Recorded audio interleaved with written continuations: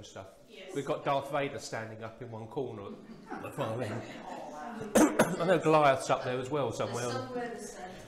And there's a good arsenal of assorted weapons, so... You're very creative. I'll make a lot of mess. Okay, we'll start with a word of prayer. Father, thank you for bringing us together today. Lord, we pray that you will feed us with the word of your word. Lord, that you will fill us to overflowing.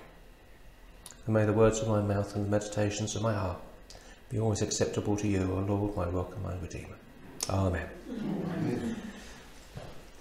Now, if you look at your notes, there's an unusual object on the top that looks rather dubious. They have some debate on the subject.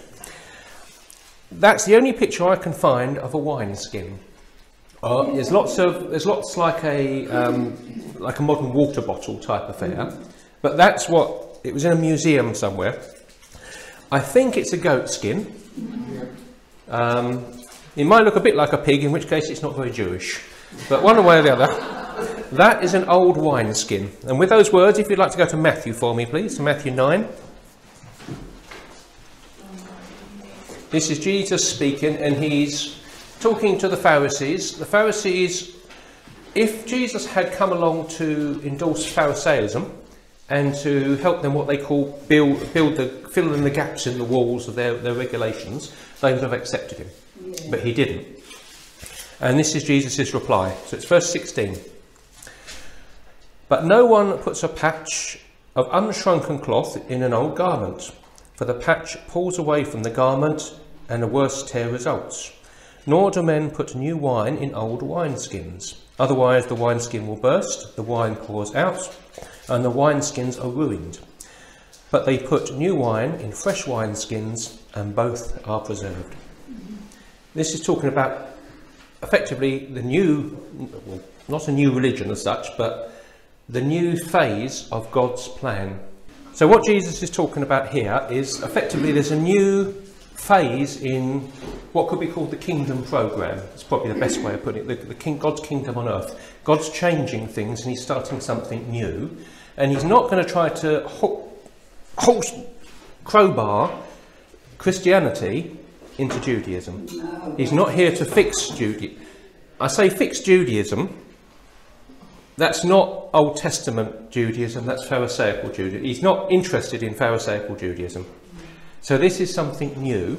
And this particular section we're going to look at today is going to show you how this new religion, sort of like new wine, bubbles and stretches and has to elbow itself out. So an old wineskin, which has gone brittle, if you did that, it would split. So you need a new wineskin that can stretch and change as new problems arise. So that's what we're looking at today. If we quickly go to Acts 2, this is the verse we've been doing for the last 2 weeks, and we'll still be doing for another week after this. 2 sessions, sorry. If I had to do this every week, I'd be in trouble. Yeah. So this is the one verse we've been doing, verse 42.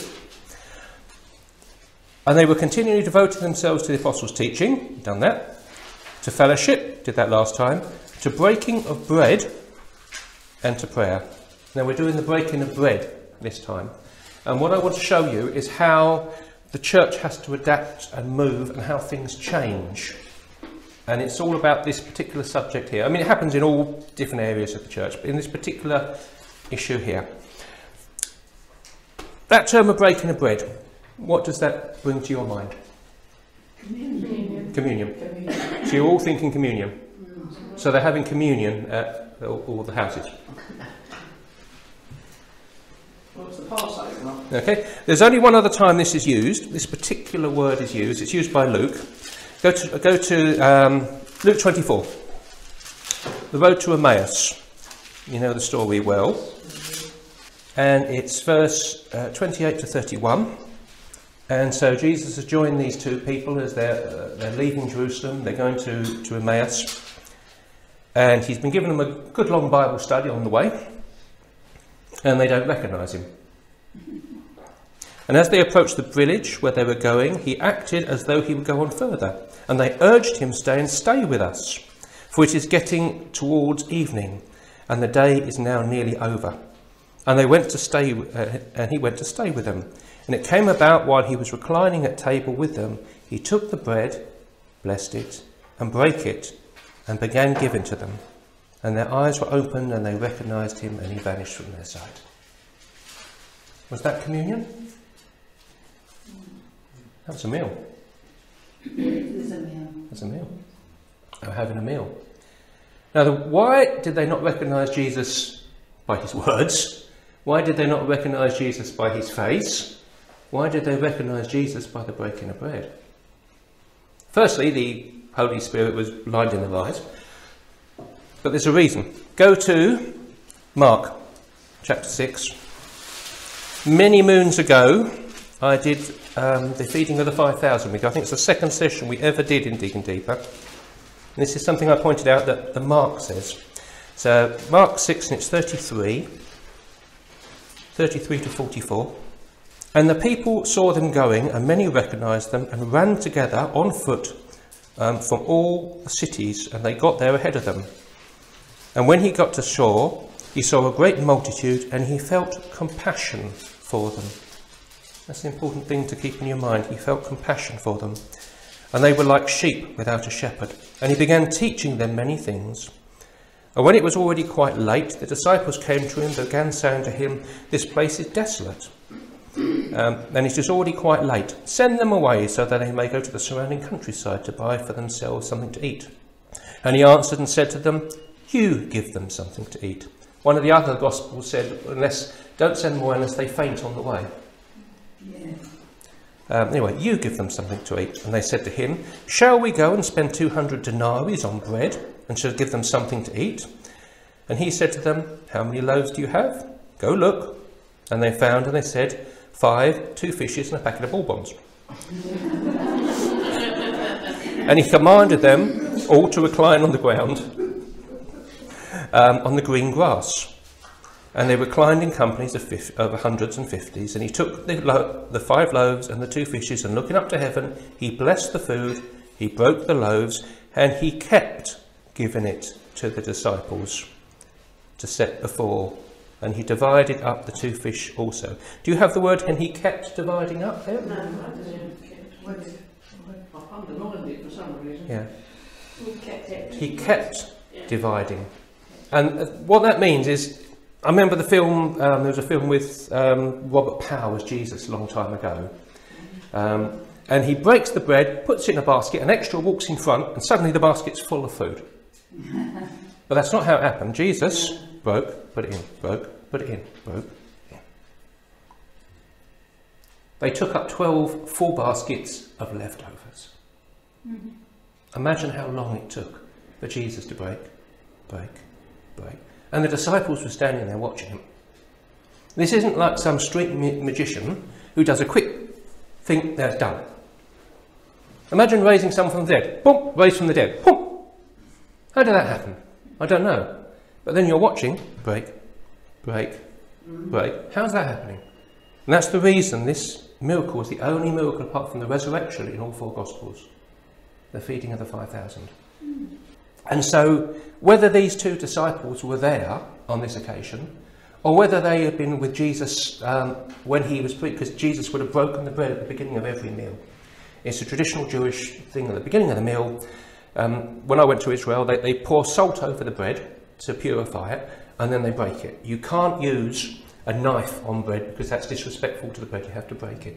So Jesus obviously had some set way which he would do it. All the disciples were used to that. So that's why when the 2 disciples in Emmaus see Jesus break the bread, nobody else does it like that. That's how they recognised him. But that was a normal meal. That wasn't communion. So when they met in their groups in Acts, I assume they were taking communion together. So We'll find out. That's where we're going. That's where we're going today. Right.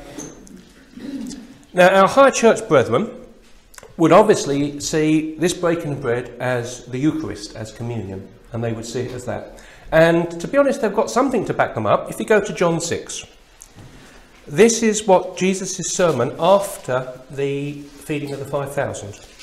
He's in the synagogue at Capernaum. The crowds are coming after him. They want more food, please. They want more miracles. And when you read this, our High Church Brethren's view of this seems to come, yes, it's correct, they must have been having communion. And they would see probably the whole of the feeding of the 5,000 as a form of communion, form of Eucharist. Go to 41. So this is Jesus speaking to the crowd, speaking to the Pharisees. Where John says the Jews, it usually means the religious Jews, the sort of the more upper class type people. The Jews therefore were grumbling about him because he said, I am the bread that come down out of heaven.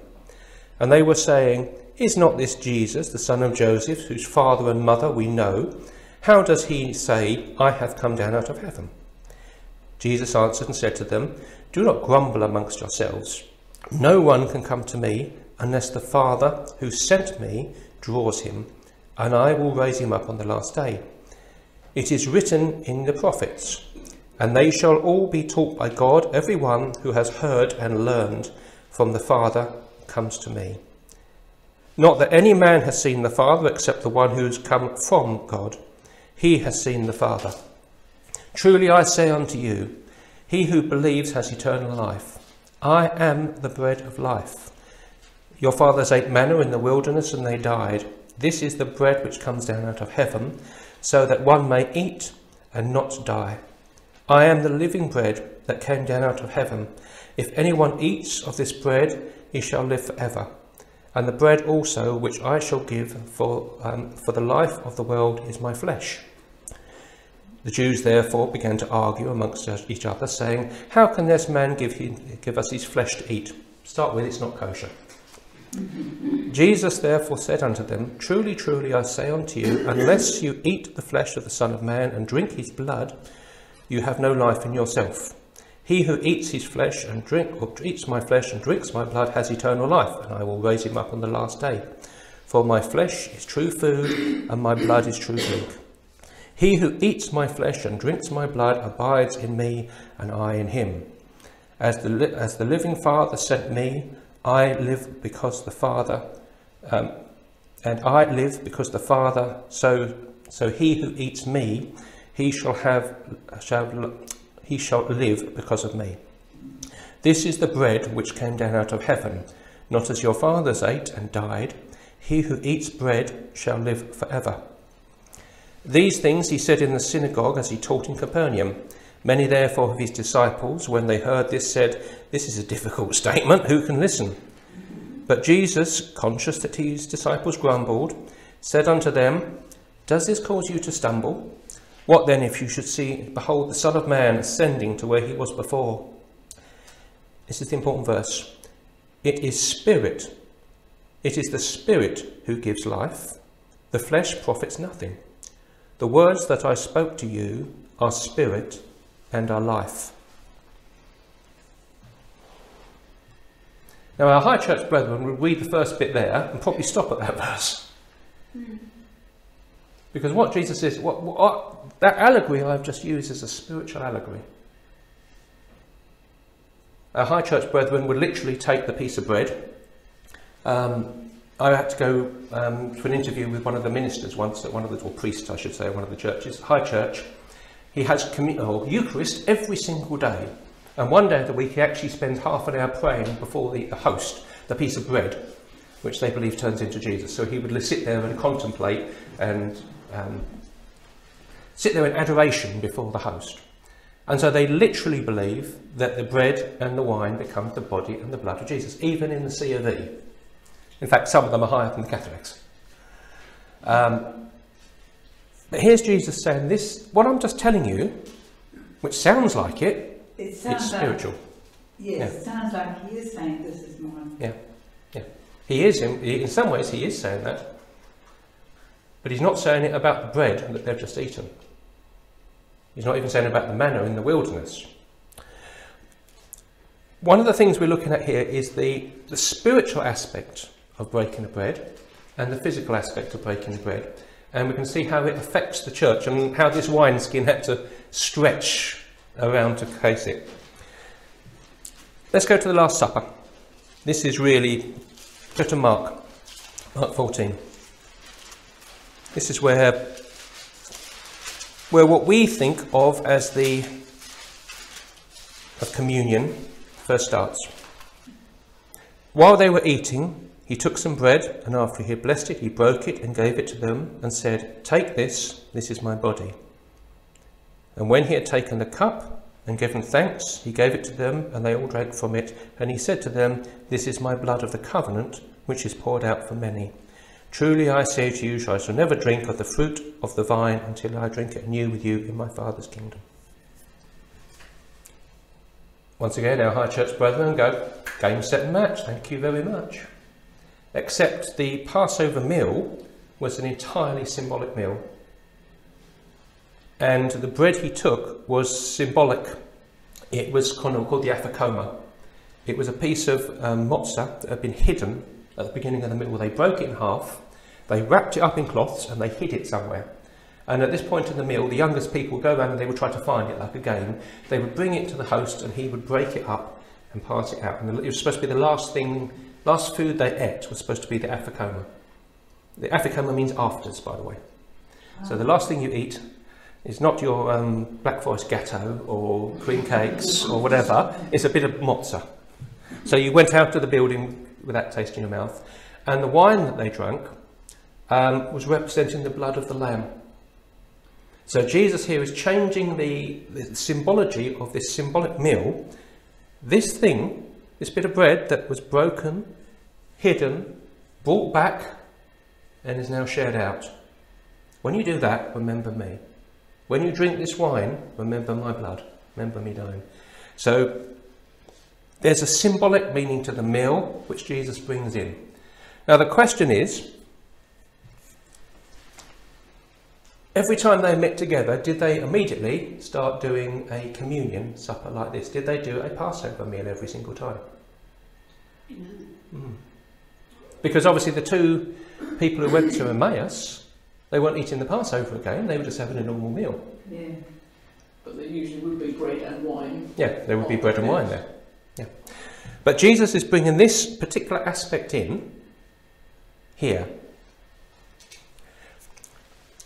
Let's go to see Melchizedek.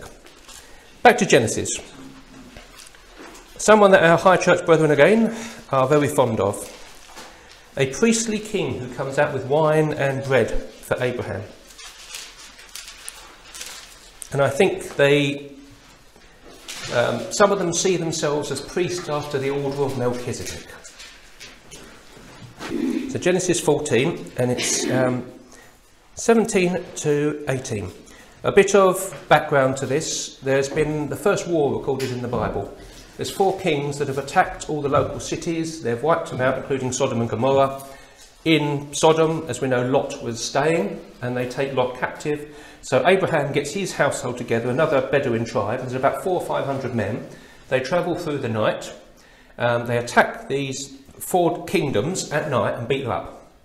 And then they're heading back, and they're bringing back thousands of prisoners as well. So released prisoners who they've released who have been taken captive. So that's the background to this.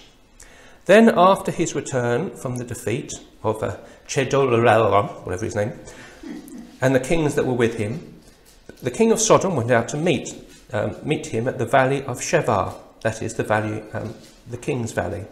And Melchizedek, the king of Salem, brought out bread and wine, for he was priest of the God Most High. And he blessed him and said, Blessed be Abraham of God Most High, possessor of heaven and earth. And blessed be God Most High, who has delivered your enemies into your hands. And Abraham gave him 1/10 of all. Imagine, here comes these people who have been in a battle. Here come these prisoners, and they're coming up, and along comes this priestly king, have a little bit of bread and a little sip of wine each. Do you think the Bible would have remembered him quite as fondly? He brought cartloads down. Basically, he got all the people, get as much bread, much wine, get much food. These people have been in a battle, there's prisoners coming up. let's get down here with all this stuff. So that's what, when they said bought bread and wine, that's what he was bringing out. It was tons of stuff. He was feeding the hungry. That's what he was doing. And that's why he's praised in the Bible. He didn't need to do that, but he did it off his own back, because Jerusalem was well away from all these other places. He was nowhere near it. He came down with as much stuff as he can for these refugees, for Abraham. And he celebrated and he prayed. So that's why Melchizedek is remembered well in the Bible. Now, to give you an idea of this, go to Genesis 18, a little while longer on. Now, this is the law of hospitality is very important in the Bible. Even in the New Testament, the law of hospitality is important. If strangers come along, you're supposed to give them hospitality. You're supposed to look after them. You're supposed to feed them. And here's Abraham following the rules. And the Lord appeared to him by the oaks of Mamre while he was sitting at the tent door in the heat of the day. Now, this is written in retrospect. He probably didn't know it was the Lord at the beginning. And Abraham lifted up his eyes and looked, and behold, 3 men were standing opposite him. And when he saw them, he ran from his tent door. He's 98 years old at this stage. He ran from his tent. He's doing quite well. To meet them, and he bowed himself to the earth. When I go down to the earth, it takes me quite some time to get up afterwards. But anyway. And he said, "My Lord, if I have now found favour in your sight, please do not pass by your servant. Please let a little water be brought to you, and wash your feet, and rest yourself under the tree, and I will bring you a piece of bread." Does yours say a piece of bread? I've got some food. That's some food. I've got a little piece of bread in my one, that you may refresh yourself, and after that go on, since you have visited your servant. And they said, "Yes," or so do as you have said. Abraham quickly hurried to the tent to Sarah and said, "Quickly, prepare 3 measures of fine flour, knead it, and make bread cakes." Abraham also ran and took a tender choice of calf and gave it to his servants to prepare it. And he took curds and milk and the calf that they had prepared and placed it before them, and he was standing under the tree while they ate. And if you've got where it says 3 measures of fine flour, do you any notes to that? Yes. Say how much it is? 16 kilos. 16 kilos of flour. I've got 20 litres of flour. A piece of bread. Wow. 16 kilos of bread. And the fatted calf. And the afters. Wow. So this is what the laws of hospitality. So that's what Melchizedek was doing. He was bringing down as much as he could for these people. This is how it worked. And if you think of the Passover meal, we won't look up the first Passover, but they had a whole lamb between a family. Can you imagine trying to eat, I mean, not just a little bit of a lamb leg, but a whole lamb? And they had bread, they had herbs, these were big meals. These weren't a little thing. Often in the Bible, to let you understand a word, you need to see where it's first used in the Bible. Where's the first time bread is mentioned in the Bible? It's right in front of you, actually. But Is it? Genesis 3. Go to Genesis 3. Somewhere you probably won't recognise. Now, you can tell that I go a lot to Genesis, because there's the first 3 chapters of Genesis. They're fallen out. Genesis 3. And it's 17 to 19. It's an unusual place, and you've read it 1,000 times, and you've probably not realised it. It's got a lot of episodes. This is God speaking after the fall. And then to Adam he said, "Because you have listened to the voice of your wife, and have eaten the tree which I commanded you, saying, you shall not eat from, cursed is the ground because of you. In toil you shall eat of it all the days of your life. Both thorns and thistles shall grow for you, and you shall eat the plants of the field. And by the sweat of your face you shall eat bread, till you return to the ground. Because from it you were taken, and from dust you are from dust, and to dust you shall return." You haven't got bread? You've got food? That's interesting, because that's the same word for bread. The word that's used throughout the Old Testament for bread. So it also means sustenance. But literally, it is the word that they use for bread everywhere else. Yeah, mine says bread. So now, we're all automatically thinking, well, sustenance makes more, food will make more sense because they didn't have bread in the Garden of Eden, did they? Or did they? I don't know. Have they taken the grains and ground them up and turned them into bread? You don't eat them just as grain, do you? No. Well, you can eat them as grain. You can just eat them as grain, yeah. Yeah, no, I've tasted it. But this is, whether they had bread there or not, it's the same word that the Bible uses all the way through. Now, the principle here is the same. It takes a lot to get food. It's no longer a freebie. You have to work at it. So it's nobody's going to give it to you for free. You have to do something for it. Whether you're sitting in front of a computer typing all days or ploughing in the field, whatever it is, you have to work at it.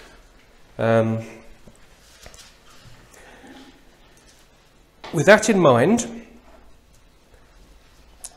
turn to Samuel. 2 Samuel. Now, how do most of us cope? How do most of us work? If you're on your own, it's hard work. So what do? We get together. Yeah. We marry. We make up a team. We make up a household. Just doing it all on... Can you imagine poor Ruth in the fields when she was collecting the wheat? She had to go and collect the wheat. Then she had to beat it herself. Collect it all up. Then she had to take it and grind it all herself. Then she had to go and collect the firewood and cook it and knead it. So can you imagine the entire work of that? Whereas what most people do, they get into a household, they get into a group, and they start breaking down the jobs, and they all work together to make something. So what I'm going to start to bring the idea here is working together in a household. So if we go to Samuel, and it was 7. Somebody else want to read this one for me, please? I've been reading too much so far. 2 Samuel 7, 12 to 13. When your days are complete, and you lie down with your fathers, I will raise up your descendant after you, who will come forth from you, and I will establish his kingdom. He shall build a house for my name, and I will establish the throne of his kingdom forever. What's that to do with anything? I will build a house for you. So who are you thinking? Who was the son of David that built a house? Solomon. Who's another son of David who's building a house? Jesus. Good Sunday school answer, correct. Go to Timothy. 1 Timothy. 1 Timothy. There's a couple here that Paul's teaching, and we'll see Paul's starting to get an idea here of a family, of a household. So 1 Timothy 3, 14 to 15. Someone like to read this one for me? I'll read it. Okay. These things I write to you, though I hope to come to you shortly. But if I am delayed, I write so that you may know how you ought to conduct yourself in the house of God, which is the church of the living God, the pillar and ground of the truth. And I'll finish, and without controversy, great is the mystery of godliness. Is that right? That's it, that's right. That's interesting. You've just got the word church there. Yes. Or the word house. Conduct yourself in the house. King James. Okay. Anybody else got a different word from there instead of house? Household. Household. Home of God, did you say?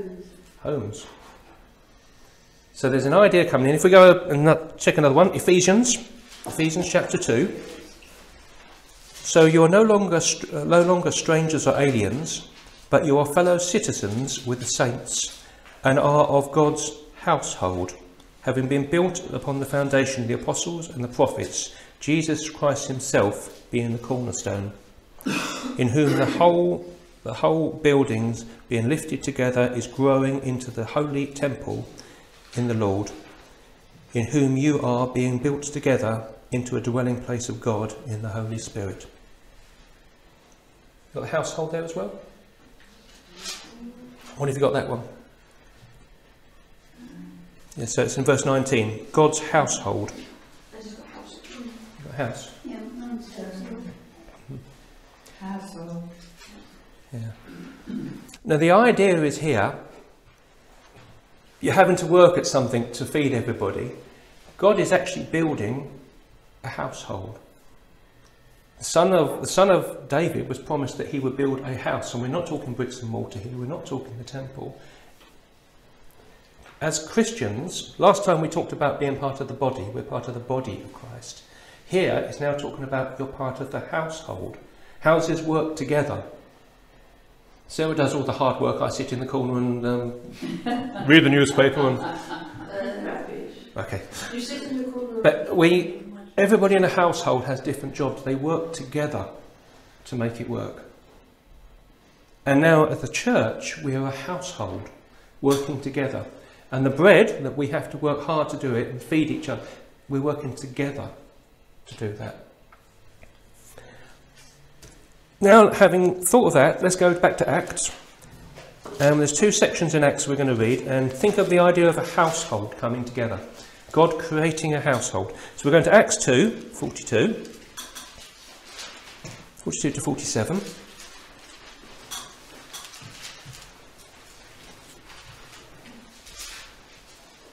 So we've read this one already. And they were continually devoting themselves to the gospel, or to the apostles' teaching, to fellowship, to breaking of bread and to prayer.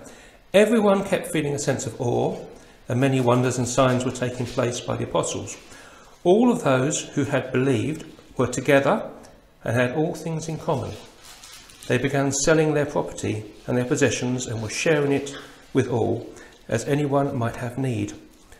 And day to day, continually, they were in one mind in the temple and were breaking bread from house to house, and they were taking their meals together with gladness and sincerity of heart, praising God and having favour with all the people. And the Lord was adding to them day by day those who were being saved. And we have another parallel passage a little bit further on, Acts 4. A bit more detail in this. It's 32. And the congregation of those believed were of one heart and soul, and no one of them claimed that anything that belonged to him was his own, and that all things were common property to them. And with great power the apostles were giving witness to the resurrection of the Lord Jesus, and abundant grace was upon them all. And there was no needy person amongst them, for all who owned land and houses would sell them and bring their possessions of the sales and lay them at the apostles' feet, and they would be distributed to each as had need. And then you have the example of Barnabas there. Actually, I think that's good. From time to time they would sell them. You don't do that for strangers, but you would do it in a household. If someone in your household had need, the rest were put together to sort it out. If you're working. So they were close, weren't they? Yeah. But there's the trust as well, because they knew that they would go without, Yeah. because they'd seen that others were suffering through. Yeah.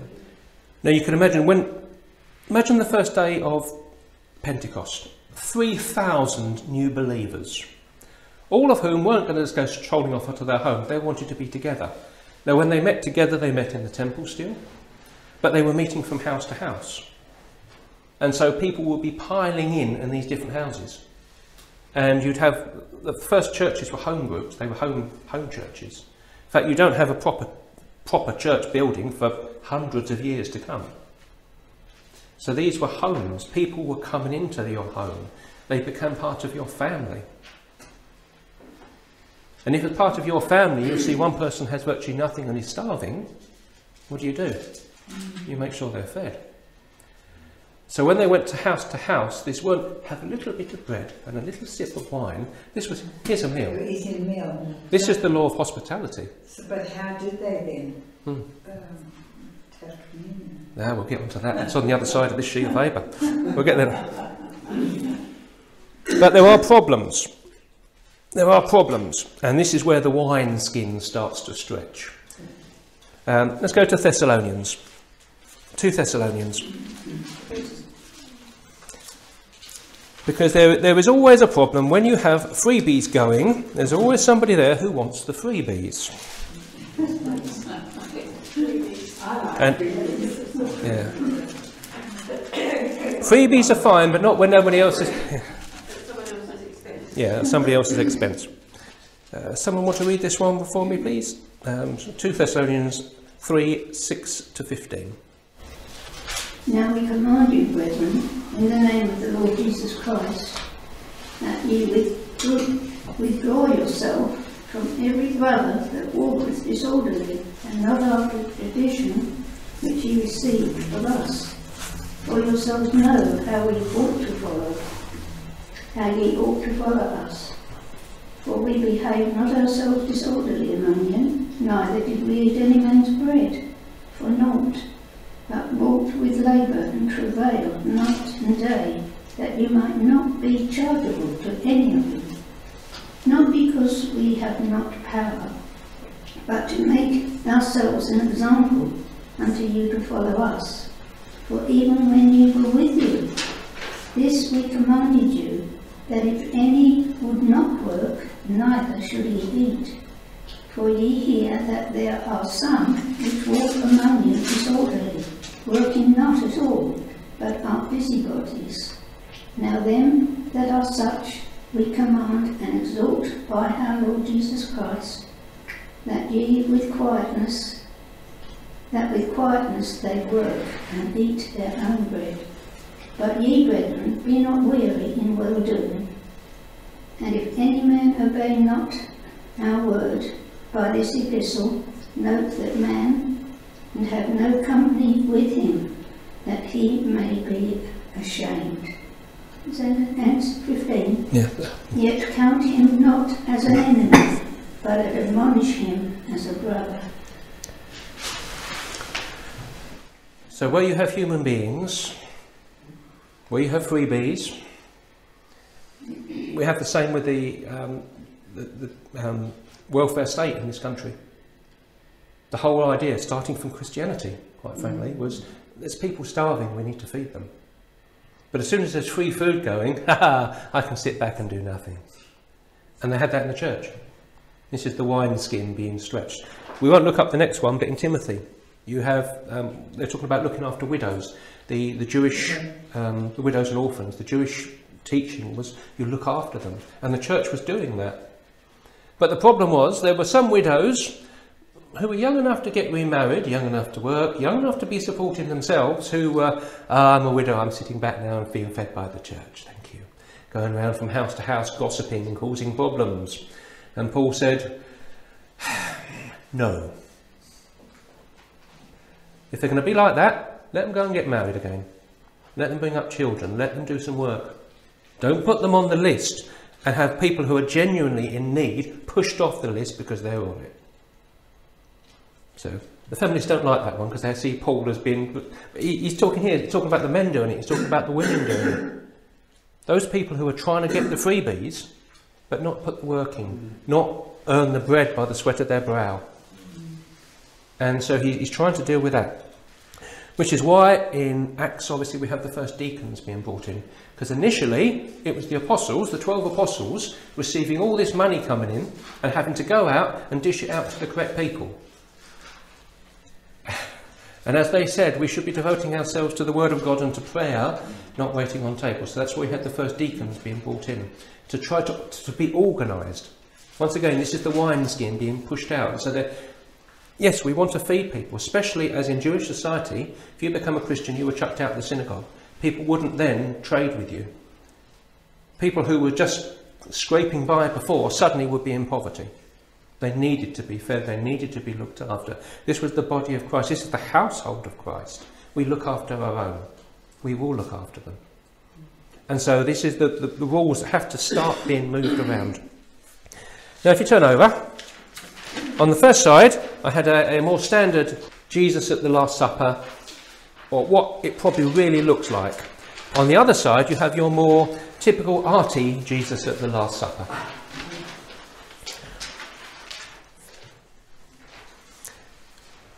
Now, if you take a look at the top, there's some words there.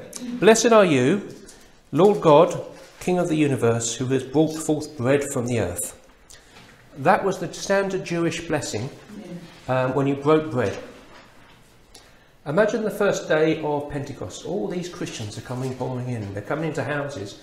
And the poor housewives are having to run round and get enough food for all these people. And they're, look, oh, make more room, get another chair down. They're getting all the people in. And imagine it's Peter. He's got the bread, he's going to bless it. What words does he say? Does he say the standard word? Or maybe it's something, Father, thank you that you have sent your Son to die for us. That his body was broken on the cross. That his blood was shed for us. Now, whether it happened on that day, whether it happened later on, at some stage, the Last Supper, the last Passover, was brought into these meals. And as to whether it was the blessing for the bread, whether it was a separate part of it, that aspect that we now call breaking of bread, communion, Eucharist, whatever, comes into these meals. And we know that because it's in Corinthians. If we go to Corinthians, 1 Corinthians, good old Corinthians, if you want to go wrong, that's the place you go to. And therefore, Paul had to tell them to do it right, which is what we need to be told, quite frankly. So here's Corinthians, and they're talking about the same meals from household to household. Is not the cup of blessing which we bless a sharing in the blood of Christ? Is not the bread which we break a sharing in the body of Christ? Since we are one bread, since there is one bread, we who are many are one body, for we are partakers in the one bread. So here you can see that these meals they are having, that spiritual aspect has been brought in at some stage. Whether it was as early as Passover, the first Pentecost, it has been brought in, and there is a spiritual aspect to these meals, and they are sitting down, and in some way that is a communion, in some way it's a remembrance of the Last Supper that has been brought into these practical meals. I'm going to read you a bit of Homer. You all done your Homer at school, didn't you? This is a book about a rather dubious character called Odysseus, who got lost after the Trojan Wars. This is early section in that they're trying to find Odysseus. He has, unfortunately at this stage, been shipwrecked on an island with an nymphomaniac goddess for 7 years. And he's now discovering he can get too much of a good thing, but that's another matter. This is his son who is setting out to look for him. And you've got a goddess Athena who is working in the background organising things. The goddess Athena has now dressed herself up as an old advisor of Odysseus, a chap called Mentor. You heard the expression someone's mentor? That's where it comes from, because he's the advisor to Odysseus. And now the goddess Athena is pretending to be a mentor and taking Odysseus' son in order to find him. And they're heading off, and they're going to end up at a feast. Right. Leaving the waters of the splendid east, the sun leaping up to the brazen firmaments to bring light to mortals and to mortal men on the fruitful earth, the travellers now came to Pylos, and the stately citadel of Nelos, and they found people on the foreshore sacrificing jet black bulls to Poseidon, lord of the earthquakes, god of the stable lock. And there were 9 companies there. There were 500 men in each, and each company had 9 bulls to sacrifice. And they had tasted and when they had tasted the victims' entrails, they were burning the thigh bones in the god's honour, as the travellers brought their trim ships to land. So that's the ships coming into land, and they're seeing on the sea. This is the ship with Athena and Telemachus, the son of Odysseus, coming into land, and they see there's this big feast going on.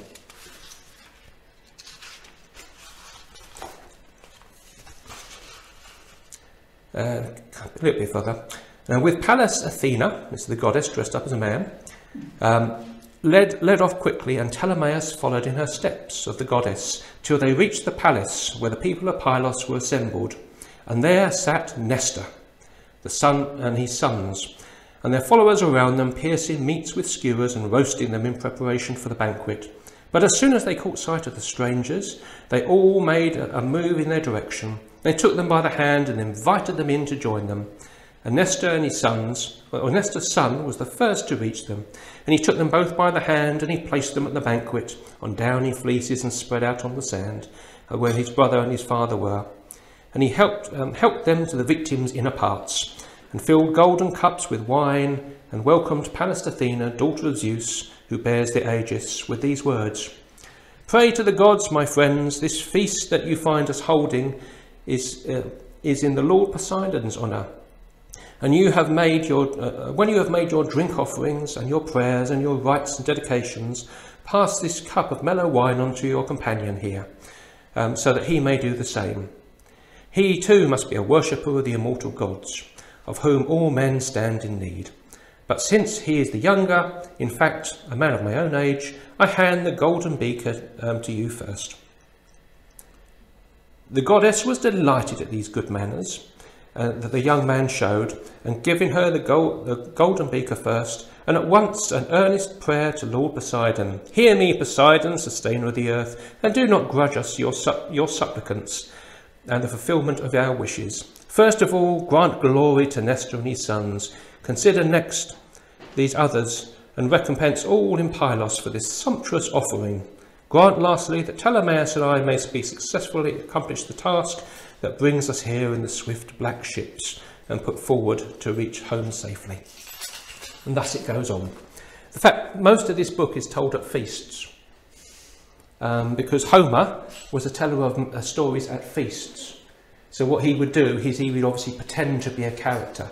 And a lot of the story, if you read this, it's told in retrospect by Odysseus or somebody at a feast. But you get the idea. The Greeks were big into feasts. If you look at the picture there, that is a picture of a symposium. You heard the word? Yeah, the original symposiums, which is getting together and talking about important things and subjects, well, they could be Greeks getting together and talking about important subjects, or it could be Greeks getting together and having a party. We had a symposium in the house next to us last night. It went on to about 1 o'clock, and they were obviously having a symposium with a karaoke bar. And at most of these symposiums, most of these feasts, the thing that was killed wouldn't be just going on the butcher and buy it, it would be a sacrifice. It would be a sacrifice to this god or that god. So when Christianity moved from the Jewish world, who had the theory of the Passover and everything else, they had these ideas, it came over to the Greek world where they also had ideas, but completely differently. Do you notice the symmetry between some of that and Abraham? Along come these guests. Guests, come in, sit down. I'll get you some food. With the Greeks and that, they believed, I think, that Zeus had the law of hospitality as well, and he was very big on that. And I also have a note with that thing, Athena and Poseidon hated each other, which was very hilarious with blessing. It actually goes on to say that Athena made it happen rather than Poseidon. But you have this idea. Here's these people, one of whom is a god, is come in and sat down and have this feast. Abraham, one of these people, come in, sit down, one of whom is God. Have a feast. Now that all sounds good, except the problem is, when you take the Jewish one and put it into a Gentile world, what happens? All the Gentile stuff gets linked in. Let's go to Corinthians. Or we're still in Corinthians actually. Chapter 10. And you can see the problem of the Greek world coming into the Jewish world now and affecting what the Bible calls love, agape meals, love feasts, the way it affects them. So 10, someone want to read this for me? It was a long one, sorry. Corinthians 1, 10, 19 to 33. What do I mean then? That a thing sacrificed to idols is anything? Or that an idol is anything? No. But I say that the thing which the Gentiles sacrifice, they sacrifice to demons, and not to God. And I do not want you to become sharers in demons. You cannot drink the cup of the Lord and the cup of demons. You cannot partake of the table of the Lord and the table of demons. Or do we provoke the Lord to jealousy? We are not stronger than he, are we? All things are lawful, but not all things are profitable. All things are lawful, but not all things edify. Let no one seek his own good, but that of his neighbour. Eat anything that is sold in the meat market without asking a question for conscience sake, for the earth is the Lord's and all it contains. If one of the unbelievers invites you and you want to go, eat anything that is set before you without asking question for conscience sake. But if anyone says to you, this is meat sacrificed to idols, do not eat it for the sake of the one who informed you and for the conscience sake.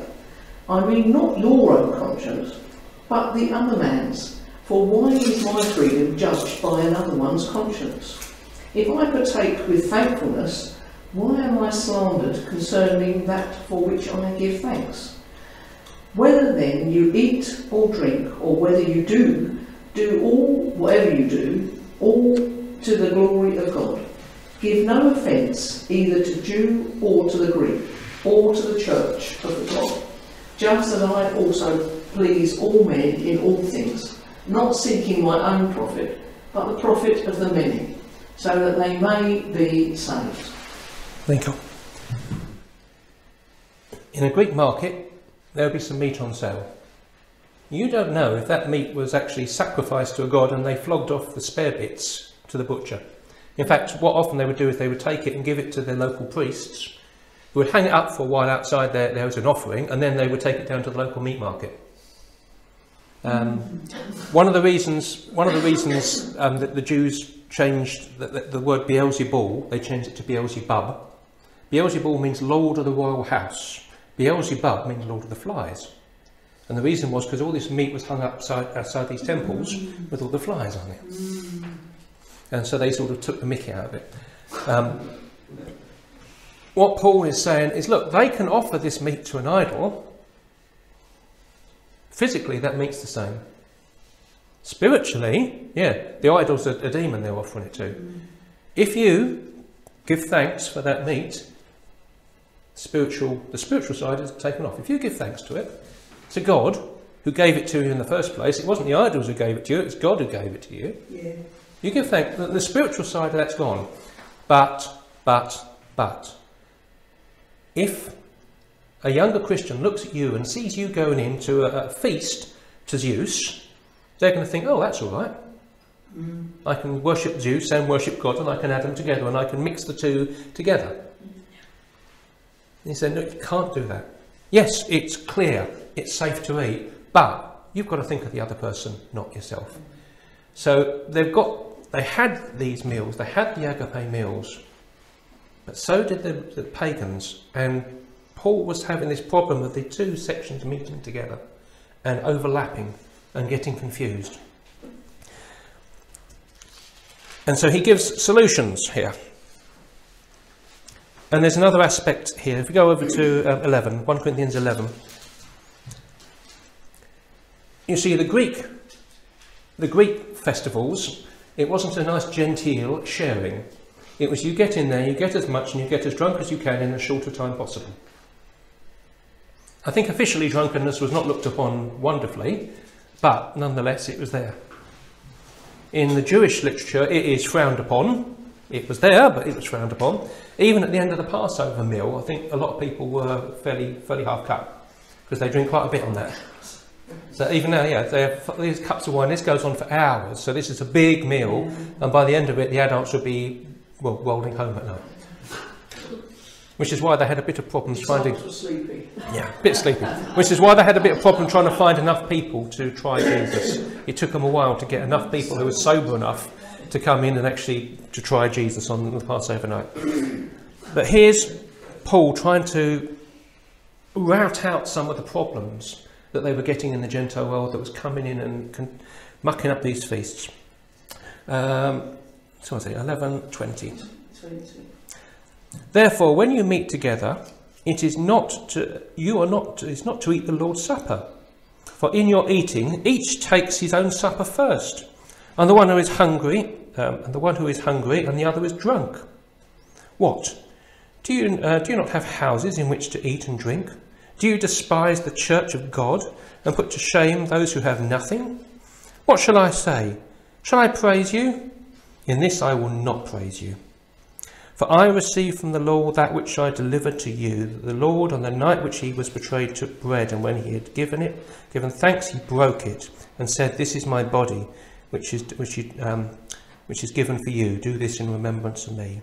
In the same way he took the cup also after supper, saying, This is the new covenant in my blood. Do this as often as you drink it in remembrance of me. For as often as you eat and drink the bread, you proclaim the Lord's death until he comes. Therefore, whoever eats and drinks this cup of the Lord in an unworthy manner shall be guilty of the body and the blood of the Lord. But let a man examine himself first, so that he may eat and drink of the cup. For he who eats and drinks judgment upon himself, if he does not judge the body rightly. For this reason many amongst you are weak, sick, and a number are asleep. But if we judge ourselves rightly, we will not be judged. But when we are judged, we are disciplined by the Lord, in order that we may not be condemned along with the world. So then, my brethren, when you come together, wait for one another. If anyone is hungry, let him eat at home, so that you may not come together for judgment. And the remainder of this matter I shall arrange when I come. There's a change here. Notice it's no longer to feed the hungry. It's a symbolic meal, and it's to be done in a set way, which is why we now have a set way we do it in the church. It's no longer a meal when we're all sitting down to eat. Now there's a bit in there that I'm always interested in. You eat and drink condemnation on yourself. What do you think that means? You need to recognise the body of Christ. Yes. What do you think it means? Well, you need to take it seriously, that it is. So if the person who's eating and drinking doesn't take it seriously, does that mean that God smites them down? Or might do? That's what it's saying. That's how I've thought of it. That's how the church has often thought of it. But as I was reading this, I realised there's something else possibly in this. Now, there is a case that God will smite you down. We won't look it up. The breach of Azar. Remember what that is? Any of you heard that expression before? This is David was bringing the ark from where it was up to Jerusalem, and he put it on a cart. And the cart rocked wildly, and the boy Azar held it out to grab hold of it, and God smote him down and killed him because he touched the ark. The ark's a symbol of the presence of God, and there was rules about that symbol. He grabbed that symbol. Now, whether it was because he was really concerned, or whether he got sloppy about it because it had been in his house for ages, whatever it is, God killed him. So you can get killed for mishandling a symbol. But think of... Maybe you should have struck the rock twice. Yeah. That's right. Yeah. That's why you didn't get into the promised land. So if communion as we have it is a symbol, and we have to make sure that we treat that symbol properly, what about the Borgia popes who were killing people left, right and centre, and yet every day they were having mass? What about the child abusing priests in this country? Every day they were doing mass. Did God smite them down? Or the super high evangelical tele-preachers who were swindling people left, right and centre were doing communion. Did God smite them down? No. But he will judge them. Oh, he will judge them. Oh yes, he will judge them. But they're not ill. No. They're not sick. No. Let's look up Lazarus. Go to Luke, but not the Lazarus you're thinking of. Go to Luke. In some ways, I think this is more of a condemnation of the church than simply an individual who's not really believing what they're saying when they're eating the bread. So Luke 16, it's verse 19. There was a certain rich man, and he habitually dressed in purple and fine linens and gay living and splendour every day. And a certain poor man named Lazarus was laid at his gates, covered in sores, and longing to be fed the crumbs that were falling from under the rich man's table. Besides, even the dogs were coming and licking his sores. And it came about when the poor man died, he was carried by angels to Abraham's bosom. And the rich man also died and was buried. people in this church were getting drunk. They were grabbing more food. But there were other people who were starving. Because actually Paul says that there's people who are hungry and you're eating too much. When I look at this, yes, okay, mishandling a symbol, but this is something practical. This is supposed to be a feast to make sure nobody's hungry, to make sure everybody's fed. It's now become a feast where some people are drunk, some people have stuffed themselves, other people are starving. There's people in your church who are starving to death. There's people who are ill because you are doing it wrong. That to me is more of a condemnation. A symbol, yes, God will judge that symbol, but if we allow someone to starve to death or to be ill and we don't give them the help that a household should give to that person, that's a condemnation and a half. Whether I'm right or wrong in that, I don't know. But as I was reading it, that's what came out to me, looking at these other things. And if we go to Jesus' word in Matthew 24. Matthew 24. I'm going on too long again today, I do apologise. And it's Jesus talking about a household, the rule of a household, his own household.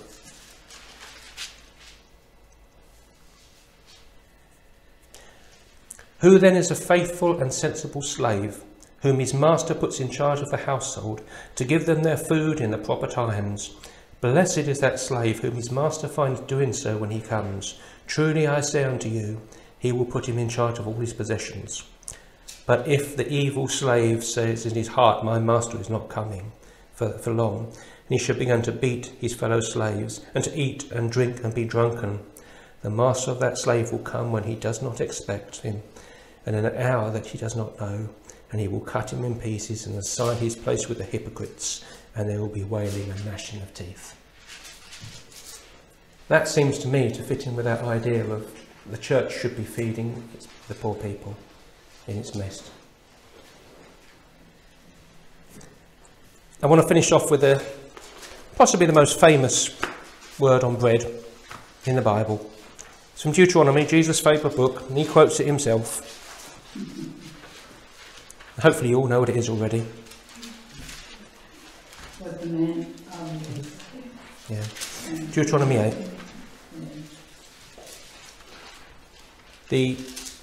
The whole idea of this, there is two elements to this breaking of bread.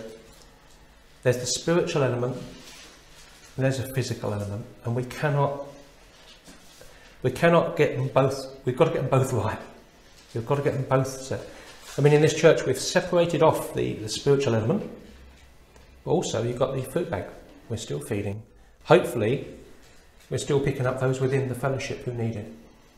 But every church has to have a system, has to have a way of looking after the household as well as doing the spiritual side of things.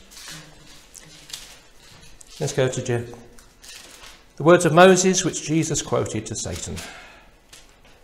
All the commandments that I am commanding you today, you shall be careful to do and live and multiply and go to possess the land which the Lord swore to give to your forefathers. You shall remember all the ways which the Lord God has led you in the wilderness for these 40 years, that he might humble you, testing you to know what is in your heart, and whether you would keep his commandments or not. He humbled you and let you be hungry. He fed you with manna which you did not know, nor did your fathers know, that he might make you understand that man shall not live by bread alone, but by everything that proceeds from the mouth of the Lord.